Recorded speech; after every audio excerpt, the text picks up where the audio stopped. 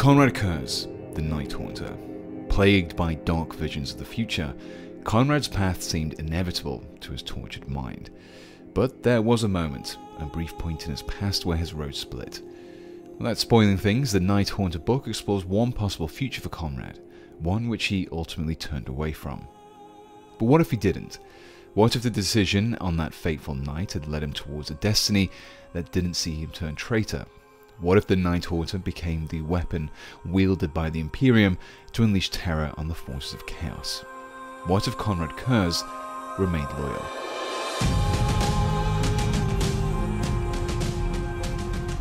The basis of this conversion was the new Lion Al Johnson miniature, which was sent to me early by Games Workshop. The stature of this model was correct, and the Gothic armour stylings of the Lion's armour would lead nicely into recreating Konrad's Nightmare mantle. And so I began by clipping away and cleaning up all the parts required to build the torso. The first modification involved removing any specific Dark Angel markings. This included the sword and wings motif on the chest and knee pad. These were carefully shaved away using my scalpel before I scraped the surfaces clean. This was followed up by clipping away the purity seals from the leg and then smoothing out the armour once again. This was done before anything was assembled. It's generally much easier to make these modifications before anything is glued together. Once anything overtly Dark Angel themed had been removed, the legs were assembled. However, at this point in the build, I'd made the decision to replace the armour plates or folds that hung from the belt with something a little more Night Lord themed. But to do this, the plate on the right leg had to be removed. The bulk of the plastic was clipped away, but the last remaining chunks were removed with my knife, scraping things back until the smooth surface of the cloth had been restored. In order to recreate Konrad Curze's lightning claws, mercy and forgiveness, I dipped into the Black Templar Sword Brethren. Now these are technically one blade more than Curze's original claws, but maybe he saw a picture of an ancient Terran hero and decided one extra blade. To attach these to the torso, the lion's right arm first needed to be clipped away, just below the elbow. After comparing the new gauntlet and the arm, a few small trims needed to be made to both sides in order to allow the parts to match up. Once things were lining up, the gauntlet was glued into place. This process was then repeated for the left arm. I first clipped and trimmed back the left elbow before gluing the left lightning claw in place. With both arms attached to the torso was attached to the legs. Like with the armour, the cloak also features Dark Angel emblems and a jagged trim, which needed to be removed. This was done in the same way as before, with the trim being carefully shaved away bit by bit before smoothing out the surface afterwards. Once everything had been de-angeled, the cloak was assembled before being glued to the torso. The next detail to focus on was Curze's head. Finding an adequate bare head that was suitably scaled to a Primarch proved tricky, so I instead opted for a helmeted, hooded option. Plus I felt that the hood helped with that dark, brooding aspect of Curze. Taking inspiration from the Heresy era Night Lord heads, I decided to combine the grimacing skull mask from the Necromunda corpse grinders with the hooded, helmeted head. I first clipped away as much of the helmet as possible without damaging the hood around it, making the interior of the hood as empty as I could. After comparing the mask, I made a series of small clips so that it could sit within the hood. This was done incrementally and slowly. By making frequent comparisons, I ensured that everything was lining up and that I wasn't cutting away too much. Once the two parts were fitting together, the mask was glued inside the hood, but I kept the head separate for the time being. The lion pelt that comes with the kit didn't make much sense for Konrad, but it could be easily modified to represent a more human-like flayed skin. While my interpretation of Curze was loyal to the Emperor, his main job was still to induce terror, and so the skins of his victims would still adorn his armour. To modify the pelt, I clipped away the paws and removed the fur texture, shaving away the details like I did with the cloak. By the time I was done, the pelt had the appearance of a ragged skin. But I wasn't done with the peeled skin just yet. I wanted to add more, so I cut up and mixed some green stuff. This was placed between the pelt and the shoulder pad before being flattened out and cut into ragged strips. I made sure to use Vaseline across my fingers and tools here to help prevent the putty from sticking. Once the basic shapes were established, I added small holes and cuts to the edges. Once the left shoulder had been tackled, the same details were added to the right. To recreate the gothic appearance of Konrad and his Night Lords, I decided to swap out the original shoulder pads that came with the lion for a pair of Mortek guard shields. These were the ideal size and shape for a Primarch, but the arm holding them needed to be removed. These were first clipped away before what was left was ground back with my Dremel. Once the insides of the shield had been flattened, the shields were glued into place as shoulder pads. After gluing the shoulder pads, I was left with a few gaps between the pad and the shoulder. So to fix this, I added more green stuff. Like before, I continued to create some ragged strips of skin, continuing the skin cloak at the back. While I still had some green stuff mixed, I decided to add a few extra strips of flesh across the shoulder pad and the leg. These were formed from small, flat, rectangular strips of green stuff, which were pressed onto the armour. The ends were cut to have a tattered appearance, and a small 1mm ball bearing was gently pressed into the top of the strip, representing a pin holding it into place. With the bulk of the model complete, all I was left to do now was to add some extra details. The first of these were some extra Night Lord styled armour taken from the Luca Vi kit. These were added around the waist to replace the armour that was removed earlier. A few hooked chains were then sourced from the zombie dragon. These were cut in half and dotted around the model, perfect for hooking a few more body parts. This was followed up with some flensing blades which were attached to the waist. These were taken from the Kroot Carnivore kit. But this wouldn't be a true Night Lord Kitbash without one important thing: dead animal bits. And lots of them. The first of these were some severed hands from the Kroot Farstalker kill team, which were attached to the shoulder pad. Several femurs were taken from the Crypt Ghouls, a few were attached to the cloak, with another being clipped in half to have a sharp point before also being attached. Just make sure that you leave enough room for the power pack to be attached later on. The femurs were followed up with some skulls. The backs needed to be clipped and smoothed out a bit so they could be properly joined to the cloak. The same was then repeated with a Soulblight Gravelord zombie head. This time, however, it was glued to the shoulder pad as a grisly trophy alongside another skull. To restore some of the detail removed from the left leg, I took the skull necklace also found within the zombie dragon kit and hung it just below the knee pad. Finally, a couple more heads were attached to the power pack in order to hide some of the Dark Angel details.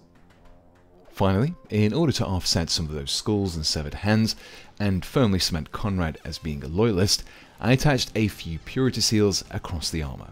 These can be found in most Space Marine kits. With Konrad complete, work could begin on his base. I didn't want to use the original base that came with the model, as I wanted to further separate him from his original kit. Instead, I aimed to create the appearance of a decaying ship, rusting and collapsing around them. A ship belonging to some Nurgle corrupted Space Marines. This was done with a number of scenery components: wire mesh, plastic card and rods. The mesh was laid down and superglued across the surface of the base, giving the impression of a metallic deck. A vent from some Mechanicum scenery was then added, followed by a few lengths of plastic rod in various sizes. These were laid so that they spread out from the central vent, but just make sure you use superglue to attach these. Regular plastic glue won't stick to the metal of the mesh. After adding more pipes, girders, lamps and scenery pieces to create a ramp of sorts across the centre of the base, the finishing touch was added in the form of a Death Guard helmet. After clipping away the ball joints from beneath, it was superglued to the base. With the base complete, I was nearly ready to paint. This would be made easier by keeping the head, pack, torso and base all separated. However, to make holding onto these parts possible, I created some wire holders. Adding these involved drilling 1mm holes into some of the contact points before supergluing a length of 1mm wire into them. This was repeated for each of the separate components, as well as drilling a hole into the base that I could attach Konrad to later on. And with that, everything was ready to be painted. As always, the first step in painting was to prime, and for this I chose black. This was chosen to help create the dark shadows in the recesses and was applied via my airbrush, but feel free to apply your own primer in whatever way you prefer. To paint this model, I mostly used paints from the Tooth and Coats range and started off with the metallics, specifically the steel areas. I began with a mixture of Doom Death Black and Succoat Silver in order to create a darker silver. But before application, it was first thinned out with a little water and applied as instructed in Tooth and Coats. By allowing the first layer to dry fully before applying the second, it ensured that a good, solid base colour was created. While the base coat was quite dark already, there were a few areas where I wanted to deepen the recesses a little further. Using some Oblivion Black Wash, I applied a layer across all of the silver details. Here the wash flowed into and darkened down the details, creating shadows. The details were further built upon by first applying a highlight of the brighter silver of plate armour. This involved applying a fine line of paint across the edges. By lightening these details up, it further separated them from the darker shadows. This was followed up with an extreme highlight of the even brighter Mythril Blade. This was applied to just the sharpest points where two edges converged to create a corner.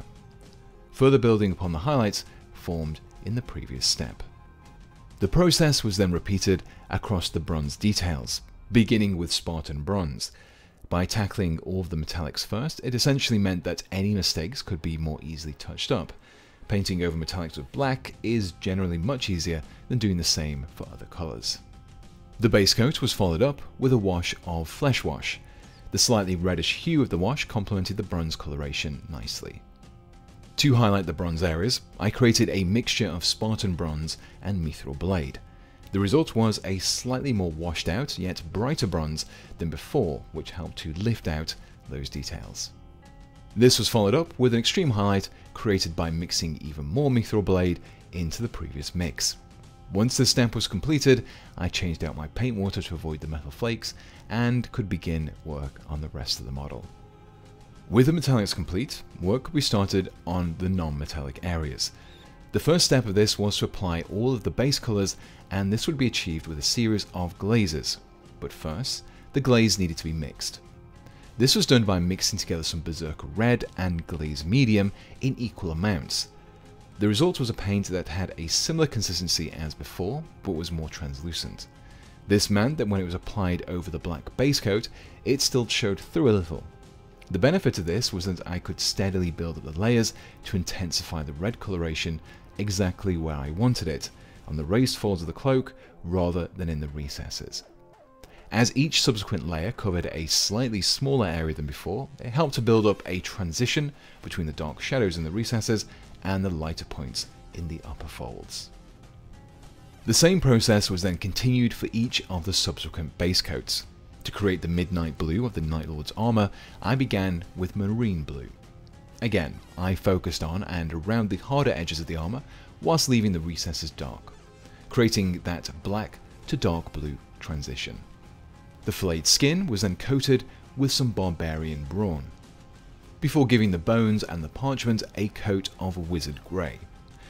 Grey might not seem like an obvious choice for the bones, but I planned on adding a little light tan coloration later on. The leather of the belt and the handles of the flensing knives were then coated with some Cuirass Leather, before finishing off the base coats with a little Wyvern Green applied over the purity seals. With the starting layers in place, these could be built upon. The first of these was an all-over glaze of the contrast paint Flesh Tearers Red. This was again mixed in with some glaze medium to tone down the strength, but once prepped, the paint was applied across all of the red areas. All-over glazes like this help to blend and unify the previous transitions together. I personally find contrast paints really good for this sort of work, as they'll go some way to boosting the intensity of the red. After applying an all-over glaze, the paint was left to dry. From here, I could work on the highlights. I started with Sanguine Scarlet and picked out the raised folds. Some of these are a little softer and don't have a defined hard edge, so I coated a slightly larger area than normal. This was then followed up with an extreme highlight of Demon Red that was used to pick out the sharper points, before blending everything together with another glaze, this time using Blood Angel's Red mixed with medium in the same way as before. The armour was then tackled in the exact same way, albeit with different colours. First was a highlight of Elysium Blue, followed up with an extreme highlight of Celestial Blue over the many sharp points in the armour, before finishing off with an all-over glaze of Talassar Blue contrast paint and glaze medium. The flayed skin was next, and I first hit this with an edge highlight of Dwarven skin.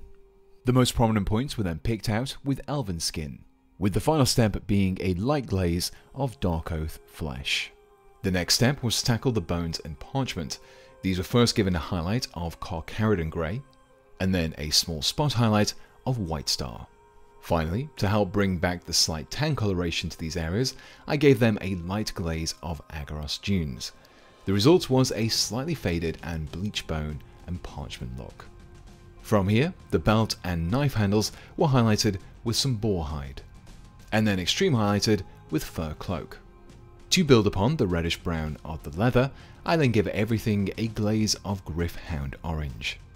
The wax on the Purity seals was highlighted with Emerald Green, followed up by some small spots of Ethereal Green, and finally a quick glaze of Warp Lightning.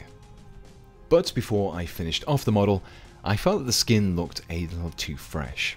So in order to tone down this a little, and to give the skin a slightly more decaying look, I gave the recesses of the skin a glaze of Magos Purple. Which brought me to the base. As I mentioned earlier, I wanted this to have the appearance of a rusting and decaying ship, and the first step in achieving this was to give everything a dry brush of Surcoat Silver. This dry brush involved placing a small amount of paint onto a large brush before working the paint through the bristles on my palette. The small amount of paint left in the brush was then quickly dragged across the details in the base, which caused the paint to accumulate onto the flat surfaces and raised edges. The recesses remained dark, helping to achieve those shadows quickly and easily. The details were then further picked out by a second, lighter dry brush of Mythril Blade. So far, I had a good metal surface, but it needed corroding. This would be achieved incredibly simply by using some dirty down rust. This was applied straight from the pot across the whole base. After applying an initial layer, I then took a brush loaded with water and used it to better spread the paint across the surfaces. As the dirty down rust dries, the effect begins to form, resulting in this incredibly realistic rust appearance. This process was then repeated across the entire base. The Death Guard helmet that I'd added to the base earlier was then painted in red, using the same steps that I performed on the cloak earlier. Red might seem like an odd choice for Death Guard, but this helmet was instead intended to be that of a Nurgle, corrupted Blood Angel. The final detail was to add a little object source lighting to the base, using the broken light fixture as the source. To do this, I used some Trooper White and a little more dry brushing to apply it around the light and onto any nearby surfaces that face the light, such as the mesh floor, the helmet, and the side of the vent. A green glow was created by glazing some striking Scorpion Green over the white dry brushing that had been applied in the last step. The glaze, like before, smooths out the dry brushing, whilst also giving the light a lurid green colour, which will contrast nicely against the surrounding orange rust nicely.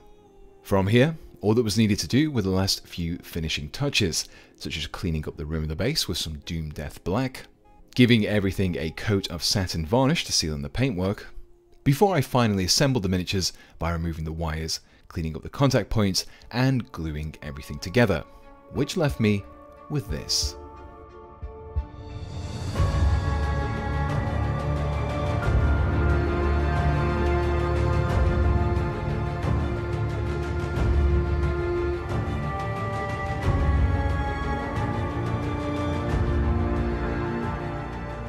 And here we have the completed Loyalist Konrad Curze built from the Lion Aljonson miniature.